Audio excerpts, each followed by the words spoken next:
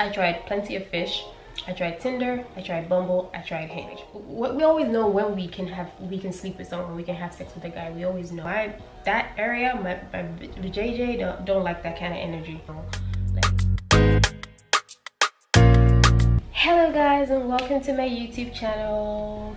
My name is Sonia and I am a Nigerian single parent, YouTuber, content creator, pretty much based in Toronto, Canada. Now today, I just want to gist with y'all. I want to talk about my experience dating in Canada with like using dating apps and stuff. There's a lot of stuff I want to talk about, okay? I want to talk about dating, marriage, and love, and parenting. But I'm going to do it in parts, so today I'm just going to start with dating and my experience using apps. I've recorded this video a bunch of times, but I keep deleting it for some. I'm not satisfied. It's always too long. Like I always ramble on like I am now, but yeah. Also, I'm eating some Ben & Jerry's ice cream. And no, I don't eat it from the tub. One, because I don't live alone. Two, because I'm not an animal. No. Dating apps. Ooh. Brain freeze. Dating apps. I have my phone because I took notes so that I can be straight to the point. I tried plenty of fish. I tried Tinder. I tried Bumble. I tried Hinge. I met loads of people. Like I chatted with a bunch of people on these different apps. I met up with a few of them. Some of them I didn't meet up with, but you know, we took it to WhatsApp. A lot of them just fizzled out. A few of them I'm still in touch with. So I met some guy on Plenty of Fish. First of all, the user interface is crap. I hate it. I just couldn't stand it. I couldn't be on that anymore. But I just started chatting with some guy that was saying we should be cuddling or something. I was like, oh, if I was cuddling with you right now, I would be farting or something like that. I'll show you the chat. I saved the chat. Like the guy was persistent.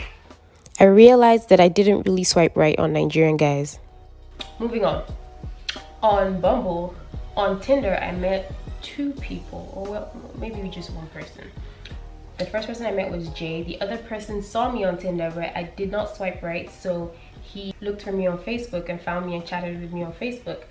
So Jay, that I met with, was like the best person that I met. I don't know if he's the best person that I've met on any of these dating apps. I think he's the best person I've met on these dating apps. And I'm sure you're wondering, since he is so great, why are we not together? Because he lives in the States and is very busy. Leads a very busy life. And it's not just gonna work because of the distance, right? But we still have a good relationship. Like we still talk, we're still in touch, we're still cool. And if ever COVID lets up, maybe we may rekindle or see ourselves again. But for now, we're just friends. The guy that looks for me on Facebook, he is actually Nigerian. He's actually Nigerian. So he looked for me, chatted up with me on Facebook Messenger, invited me out to spend the day with him on his birthday. We got along, like we connected. It was a good day or whatever, right? But then he came on too strong. Like he seemed a bit too pressed for sex so soon, and I was not just ready. Like I knew, like, you know, girls, when we meet a guy, we always know when we're ready to have sex with guys. Like we always know when we can sleep with someone, we can have sex with a guy. We always know, like, but then we just wait to see if they're gonna do something to mess the chances up or if they're gonna do something to increase it, right? Sometimes we don't wait. It depends on the mood, what's going on with our bodies, with the hormones, you know what I'm saying? To be honest, right now in my life, I feel like I only think or want to be with someone when I'm ovulating or just right after my period. That's when I think of men. Other than that, I look at them as just friends, like people to meet and just enjoy their company. But I don't really like yearn for one except during those times. So yeah, I don't know if that's a good or a bad thing, but that's what it is. It is what it is. He seemed a bit pressed, and when I confronted him about it, because you know I like to confront, so I like to express myself. Y'all know I love expressing myself, and I don't hide what I'm thinking. I'm very honest and very straightforward. So I just told him, yo, it seems like you're pressed, right? And I'm not in that frame of mind now. I don't want you to waste your time. So if you know you're like, you really need someone you can sleep with right away, then maybe you can move on. You know, I don't want to waste your time. And he got offended and started being defensive that I was making him sound like some randy person. I was like, it's not about that. I'm an attractive looking woman. I'm a hot girl. I'm a hot mom. I'm a MILF. And so I get that you would want to sleep with me. Like, it's only natural. I'm just letting you know that right now I'm not ready to, and you can't keep like pushing for it, because that's not gonna happen like right away. It's only gonna happen when I'm ready. Someone said I like to be in control when it comes to stuff like that, and I feel like, yes, I should be in control. Like, I shouldn't be sleeping with someone when I don't feel like sleeping with the person. I shouldn't be sleeping with them for their sake, you know, especially not now when I'm not married or whatever, and I have to start making compromises of being considerate of the person or whatever. But even then, it's not gonna happen a lot, you know. You're gonna have to find a way to put me in the mood to want to sleep with you, but I'm not gonna do it when I don't want to, right? I met some more J's on, I met 2 J's on Hinge. They were cool. One of the J's, African American, he's cool, he's really nice. He had kids, right? So he's someone I trusted around my kids. So he did meet my son, I think just once, helped me pick him up from someone and brought him back to me. And you know, people are like, how come you trusted him? I was like, I just feel like he has kids. We're cool. We had a good like rapport or whatever, and I just felt comfortable. Like, I just go with my spirit, with my instincts, right? And my instincts told me that my kid is safe with him. So he's very sweet, but I think he had lots of issues. And as much as I want to be there for him as a friend, and I tried to be, I don't want that around like my nether regions, you know what I'm saying? I don't want that around my down south area. I don't want that. That area, my JJ don't like that kind of energy. It doesn't like depressed energy. So I didn't want that around there. So I was like, you know, that's not. So now we talk every now and then, friends. And the other J I met, you guys saw him on the date night video I posted. Him and I are currently not talking. I've blocked him from everywhere after this whole date night video I posted, because he agreed for me to post it, and then all of a sudden he became self-conscious when he saw it and asked me to take it down, and I told him he was being selfish, asked me to take it down because I did everything we agreed on, you know, blurred him out. No one can identify him. We don't have any mutual friends, so what is your problem? I can understand you being self-conscious, because you know, people get like that when they see themselves on camera, when they hear their recorded voice, they get a bit self-conscious. I used to be like that, but I got over it because I got used to it, and now I'm made for the camera. The camera loves me, as you can see. So I just told him, peace out. Blocked him. He reported the video to YouTube, so YouTube is supposed to review it and I guess decide if they need to take it down, but I'm not gonna take it down. YouTube is gonna make that decision. So it's up there for now. If you haven't watched it, go watch it. It's quite interesting. It was mostly me talking, you know. I didn't really put much of him inside because, you know, I didn't want to put too much of him out there. I'm the one, like, it's my channel, right? But he knew, and you know, I have evidence of him agreeing to me using it for my YouTube channel, so I do not know why he all of a sudden changed his mind, but I just thought it was selfish and I blocked him. And then I met another guy, M, on Hinge. He's nice, he's fit, he's cool, he seems very self-aware, self-assured. We agree on a lot of things. We still talk here and there, like he's on my WhatsApp, but we just didn't, I don't know, we just couldn't connect to like date or whatever. We just went on one date, and he was always very accommodating, was like, yeah, he can come meet me anywhere. He understands that I have a kid. You know, he came to my office to take me to lunch the first time and only time we met, and picked me up from my office and went to lunch nearby, because he was ready. Like he's mature in that way, I guess. I have ice cream is melting. He was ready to like meet me halfway, you know, if not more than halfway, right? It was really cool. Then I met another guy, Serbian. He came to pick me up from my office as well. Went for coffee close by. He's a bit rough around the edges. He's cool, but I want someone I can like flow and communicate with easily. And you know, he still has a bit of the Serb thing in him, so I don't want to struggle. So we didn't, and then I think he smoked a lot. There was a lot in my face, and so I was like, nah. He's always trying to meet up with me now, but I'm like, you know, COVID-19, guys, COVID-19, I can't do that. I think I went on to Bumble, and then I met another Jay. He was really cool. He was really sweet. He also met my son. We went on a picnic. I don't know, I don't think I posted that, but, and he's a photographer. He takes really awesome pictures, and he took some really awesome pictures of me. Oh, he is in one of the videos I posted. I'll link that in the cards. I just met him during COVID, right? We've just kind of like fizzled out, mostly because he put me off some way. Like, he did something really creepy, and I'm just like, I'm so easy to please, I'm so easy to get along with, and I can, a little thoughtful gesture can make me like you, but a little thing can also make me just like be put off, and I don't want anything to do with you anymore. It actually happened with the other Jay that I went on the date with, apart from the whole thing of me blocking him. Before that, I had because we met a long time ago, and I got put off, so I like stopped talking to him as much, and I didn't want to see him again. I just recently decided to see him again, and that's when I did this video, right? And then now that's dead, done. I also met like another guy from Iran recently during COVID. He's cool too, but I just got this fetish vibes from him. Like, I feel like I'll be a fetish, and he was like really coming on strong as well. Like, he was like really on me. He looked like he was gonna eat me the first chance he got.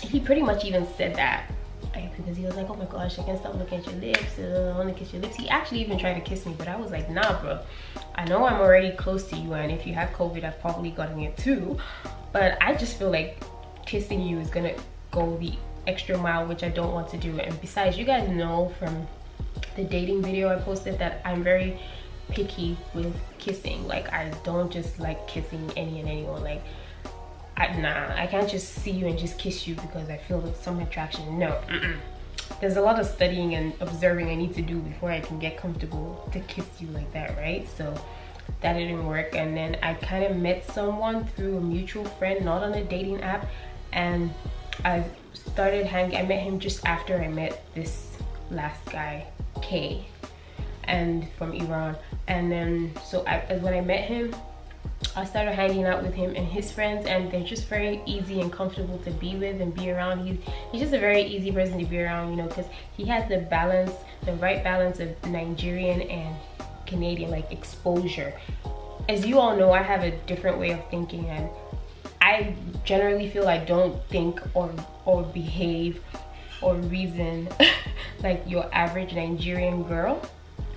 So even your average girl at all. So I believe that. I don't know, I may be wrong. You can tell me if I'm wrong, but that's what I believe. Oh, well, you may not agree, not like you can tell me if I'm wrong, because what I believe about myself is what is, right? So after when I met him, because I'm not good with like seeing two people at the same time. It's not like me and this guy are seeing each other per se, but like we're hanging out, right? So I don't have a lot of time. I have a lot of doing. I'm sewing, I'm working, I'm parenting, I'm YouTubing. I have a lot of doing, so I don't have a lot of time to be hanging out with so many different people.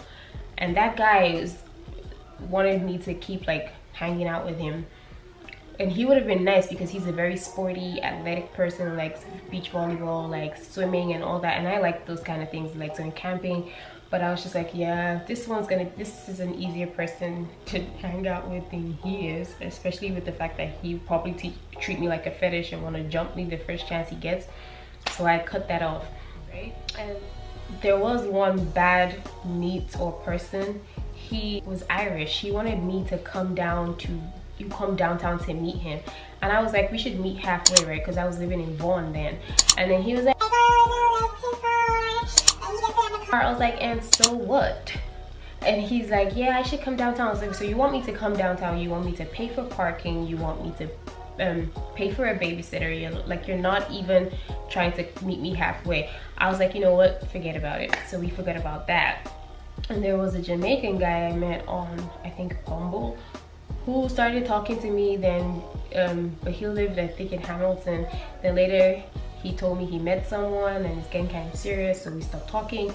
And then he came back later and asked me for a job referral, that he saw that there are job openings where I work and he wants me to give him a referral. So I did, and that was the end of that.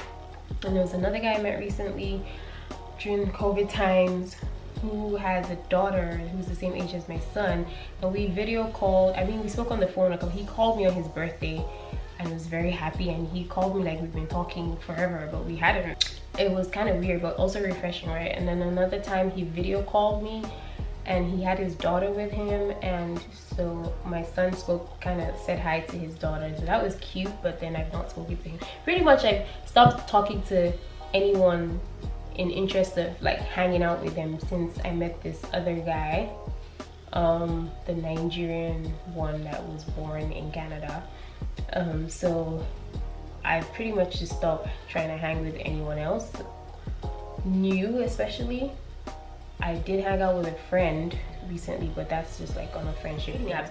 Oh, before I forget, there was this guy that I started talking to before I met the last couple of guys on Bumble. His name is Dave, I think, and he used to send me voice notes of him singing to me. Like, he would send me voice notes every day of him singing to me, and it was really cute and nice. And but then he just disappeared. He just ghosted. Next thing, we weren't a match anymore. He just disappeared. She's got a love for me that never dies. Close enough, close enough. Hi, this is my regular voice.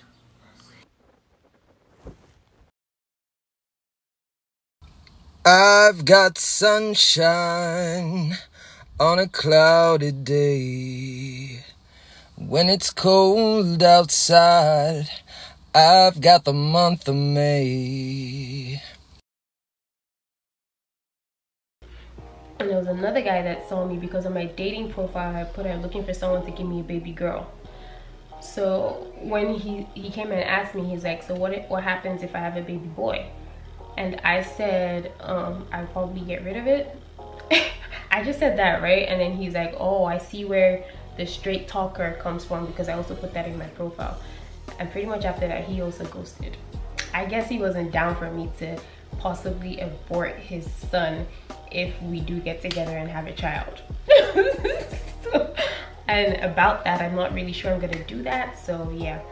Anyways, so that's the end of my experiences. I did want to add quickly that my aim of dating or meeting people is just to enjoy people, right? I mean, it's less stressful to keep having to meet people. You would want just someone you can just date for a while, or just be with for a while, and just know this is your person. But I'm not pressed, you know, so if it doesn't work out that way, I don't feel like I've lost out on anything. I don't feel like I've wasted my time, because I always just enjoy people for who they are and live in the moment with them. So if it doesn't work out, it's fine. I don't feel like my time was wasted, you know, because whatever time we had together, I enjoyed it.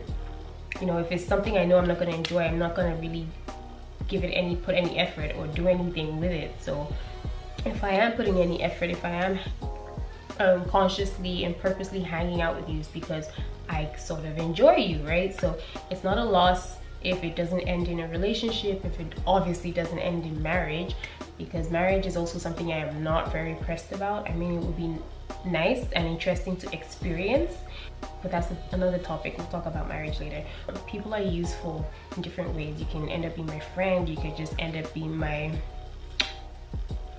friend. Like, I've liked people, but when it ends, it ends, right? Like, I like you till I don't. That's just the way I see it. Or you like me till you don't. I'm just chill. I'm just ready to meet people, you know, ready to mingle, just enjoy them and be out or stay. It depends. It don't matter. Whatever happens, happens. You know, we go with the flow. We go with it, you know. As long as we're both respectful to each other, decent people to each other, that is all I require from any kind of relationship I have. Even if it's just dating, I need you to be respectful, because I'm gonna respect you. Or even if it, you know, we're just, you know, being friendly, getting to know each other. I expect respect, because I'll respect you. I expect you to treat me properly, and I'll treat you properly, right? There's this basic rules of engagement, even if it's not a serious relationship. And so if I find someone that doesn't understand that, then that person can hang, right? But I just find that not always expecting a committed relationship takes off a lot of pressure from the both of us, and it helps me be myself completely. I guess maybe it's also because I have a kid, so I'm not worried about getting married and having children. I just have this very chill attitude about dating and meeting people. In the next video, I will talk about love and actual relationships, not just dating around. But yeah, thanks for stopping by, thanks for watching, and thanks for listening to my gist, my chit chat. What is your point of view when it comes to dating, like going on dates, meeting people? Are you doing it? Are you hoping for a serious relationship? Do you feel like it's a loss when you meet someone, maybe like the person, and then it doesn't work out? Do you feel like it's a loss? Like, talk to me, guys. Talk to me. What is your thought? What are your thoughts in this? Like, right? So yeah, thanks guys for watching. I know the video is a bit long, but this was the fastest I could do it. To be honest, this is fastest. Bye.